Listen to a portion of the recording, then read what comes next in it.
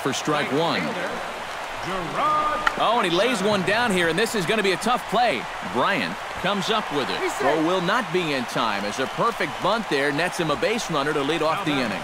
And hold on a minute now. It looks like we may see that last call challenged here. The call on the field was safe, but it was definitely a bang-bang play and tough for us to tell at full speed. Yeah, I wasn't so sure about him being safe either, but here's one more look at it right here. Tough to tell for sure from that angle. We'll have to wait and see what the signal is from the dugout. And that's a thumbs up from the bench, so they will challenge the call on the field. So the umpires on replay duty in Manhattan will now review the play from all available angles in order to make the final decision. Okay, well, we're going to get one more look at it right here.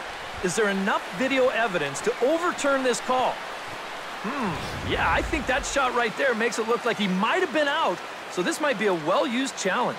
Okay, so it looks like the umpires are wrapping up their decision, and off comes the headset, and he's out. So the original call is overturned, and instead of having a base runner at first, the bases will now be empty.